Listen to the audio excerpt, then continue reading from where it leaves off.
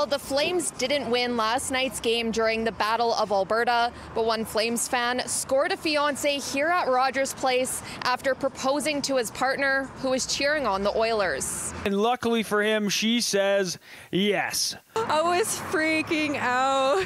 I couldn't believe it. Oh my God. Peyton Partaker got down on one knee while in a large crowd of orange and blue. I was like shaking because I made sure and planned that when I was going to do it, it was the Edmonton had to score because I knew she would be standing and she wouldn't be paying attention to me. That's when I'll bend the knee, and then next thing you know, 21 seconds in, I'm like, oh, I got to do this already. Art Raham, a camera operator for Sportsnet, captured the entire proposal on video.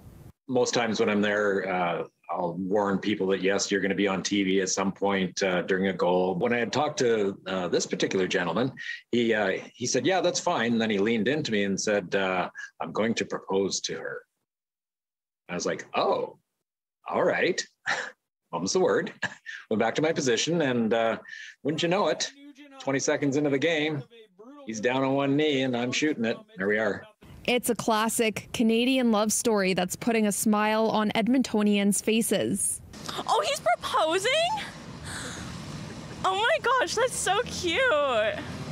Honestly, I think that's beautiful. The reason is because there's a lot of enemy territory around him, yet he still had the courage to do it, and she said yes. That's really cute. That's definitely put a smile on my face for sure. Albertans know how to have some rivalry fun when it comes to the Battle of Alberta, but this couple isn't letting it get in the way of love, both cheering on the same team as their late fathers, who both recently passed away. They both loved us so much that we probably brought them to tears. Even though they're not here, we know they're both happy. As for which team their daughter cheers on, she's literally our Battle of Alberta. That's what we call her, our half and half.